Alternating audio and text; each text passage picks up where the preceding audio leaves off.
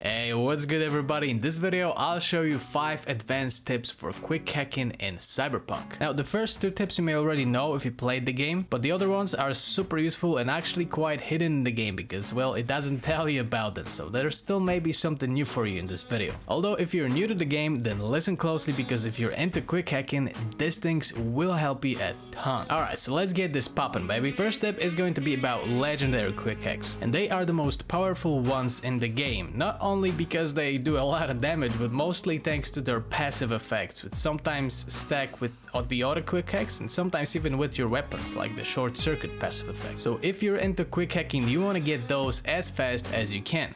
And so it happens, you can get it pretty early. And by early, I mean almost immediately after you finish the prologue, so listen up. First, you need to make sure that you did not finish the quest called The Gift that you get from T-Bug in the beginning of the game, because unfortunately this bugs out this method completely, so you're not gonna be able to get those legendary quick hacks that way. If you haven't done that quest though, you're all good, and here are the things you're gonna need for this method. First, you wanna get the Datamine Virtuoso perk in the intelligence tree. I would also highly recommend installing projectile launch system with a tranquil round. You can get them right here at this guy, and also a thing that will help you out with it is getting optical camo, and that's it. So the place where you can get those quick hacks is actually located in the city center right here. To unlock this gig, you need to do one other gig for Dino, but don't worry, if you got double jump, it's incredibly easy. You need to get into the club and steal data. There's actually a balcony behind the club which allows you to get in there easily, and that's it. So once you finish this one, it unlocks the gig in the city center. So once you get to the gig, you need to know that there are 6 access points in that area from which you can loot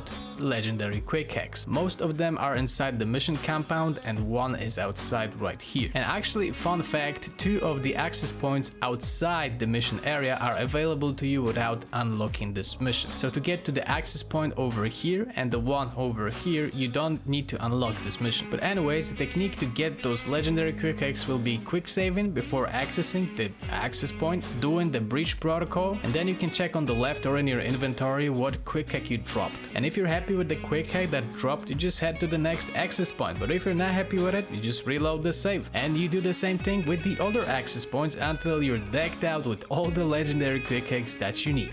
Simple as that. And also, enemies on this gig are super high level, but that's why you get the projectile launch system with the tranquil round. This will knock them out in one tap. Okay, I think that was the longest tip of the whole list, but here we go to the next one. Tip number 2 is about the order of your quick hacks. Not everybody knows this, but you can actually choose what order you want your quick hacks to show up in the quick hacking menu. The only thing you need to know that the last quick hack that you equip will appear from the very top. So for example, if you equip short circuit as the last quick hack, it will appear on the very top of the list just after breach protocol. Next tip is about how to insta quick hack enemies. So in the comments under my videos, I often get asked by people, how do I get to quick hack enemies almost instantly without even opening the quick hacking menu? If you encounter a group of enemies and breach protocol, then the breach protocol quick hack on the quick hacking list goes to the bottom, leaving the quick hack that you have right below breach protocol on the very top. Then if you want to use a quick hack on an enemy from that group,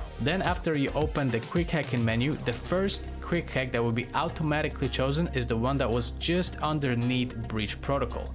This time it will be on the very top of the list. That way you can just upload it right after opening the menu and then closing the menu, so it looks like this. Kinda cool, right? The next 4th tip is going to be about cameras, which are often very annoying. There is a perk that is actually quite useful called the Big Sleep in the intelligence tree that you can get, although the thing that sucks about it is that if the cameras are turned off, enemies can turn them back on when they get close to it. There is a workaround for this though. If you turn cameras to friendly mode, enemies can't turn them back on and they won't spot you, which is kinda nice. And about this, I actually found out just recently during my streams in March, so big thank you to the user Sakramas who let me know in the chat about this, because that helped me out a ton. And the 5th tip is very useful against boss fights, whether they're cyber psychos or bosses from the story mode or whatever. If you want to quickly and efficiently deal with any of the bosses in Cyberpunk, then listen up. There is a quick hack that gives you a free stealth takedown on each boss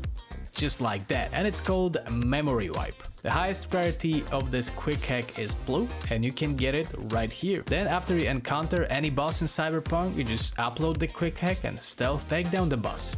And that's basically it. And just so you know, some of the bosses require 2 or even 3 stealth takedowns, so it's kind of worth to keep that optical camo just in case. And bonus tip, baby. If you max out perks called Plague, Diffusion and Signal Support in the intelligence tree, and if you put Sonic Shock, Contagion and Cripple Movement into your cyber deck, then if you upload the Cripple Movement quick hack onto one enemy, it will basically spread to everybody in the enemy group, immobilizing them and being unable to spot you for quite a lot of time. So yeah, that's quite OP. So yeah guys, I hope you enjoyed this video. If you did, remember to leave a like and subscribe, and yeah, leave a comment if you want. That helps me out a lot. And also, if you are on PC, I'll leave some interesting mods for quick hacking in the description. But yeah, thank you guys so much for watching, and I'll catch you later. See ya.